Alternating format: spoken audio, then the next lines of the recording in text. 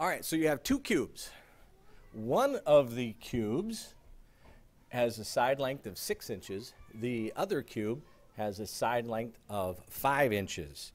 And we are asked to write a numerical expression that represents the total volume of the ice that you can make.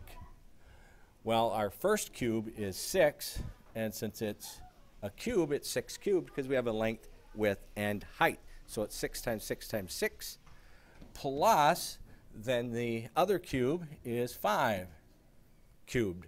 So your expression would be 6 to the power of 3 plus 5 to the power of 3. Okay, a samurai sword are made by repeatedly heating steel bar, hammering it, and then folding it in half.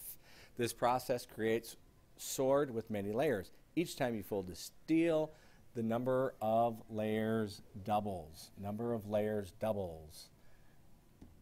Write a numerical expression to describe the number of layers if it's folded 15 times. So if we think of this as fold and our layers, one fold is going to have 2 layers, 2 folds is 4, 3, remember we're doubling, 8, 4, 16. So we have to figure out an expression that we can do so that we can figure out what the answer is if it's folded 15 times.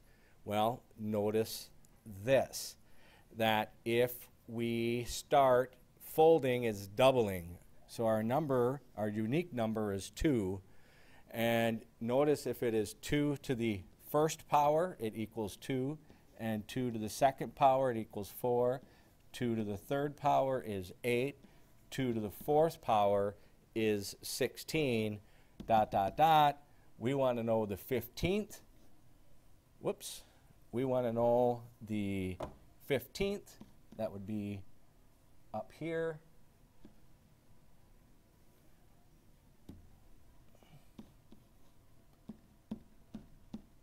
Okay. So which would our 15th? We're going to figure out what this number is by doing 2 to the 15th power. That is your expression. 2 to the 15th power. All right, so we have Mary Jean is the system administrator of a big website, blah, blah, blah, blah, blah, blah, blah, blah, blah, blah, blah, blah. So a web server costs $40 per month, and a database server costs $60 per month. That is where the 40 comes in at. Okay, and we also have the 60 number. I'm trying to do this so that, well, I'm not going to highlight all of those. I will, and we have the 60 number. Okay, that's where those come in. What they want us to do is write an expression that describes the monthly hosting bill for N web servers. Remember, N web servers and M database servers. So we have 40 times the web server number is this number here going in that column. So if we highlight this in green here, okay, that is our web server, and the web server we determined is N from above, plus the 60 times, in this one, our database server is purple, database server $60 per month, and our $60 per month is here, so our number of servers data is there. With that being said, the number 60 is going to be times the letter M. So our answer is 40N plus 60M. That is the expression that would go along with that table.